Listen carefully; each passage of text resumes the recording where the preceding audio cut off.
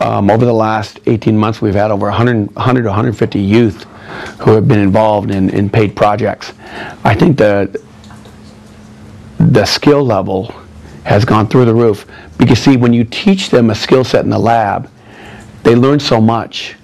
But when you actually get them out on a job where they have timelines and deadlines and they're working with a client, their focus goes through the roof. They know they're getting paid for this, so their skill level goes through the roof. One of our outcomes from one of our evaluations was that youth feel like they learn so much more from a technological perspective in a much shorter period of time in change agents than they do in their summer class in the Youth Institute. Well, it's because it's real world context. So to talk about project based, they're going to get paid for it.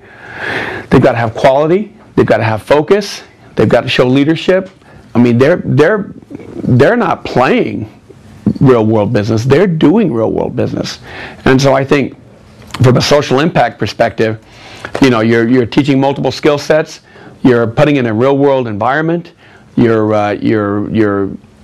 connecting their competence with and making them confident.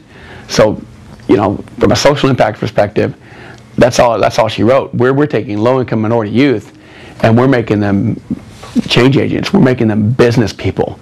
We're making them confident in their competence and their skill sets.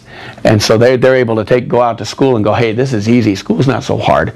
They're able to go out to the workforce and say, hey, this is easy. This isn't so hard. I wish somebody would do a 15-year study and could take every one of these kids that we've taught these skill sets to from 15 years from now and find out where the heck they are. Because you know what? These kids right here in this room don't even know it, but they're not going to be poor when they're older. They're going to have wealth.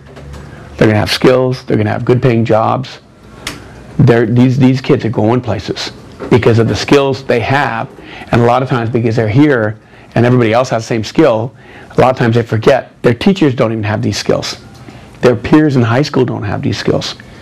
So from a social impact perspective, it's all about economic opportunity.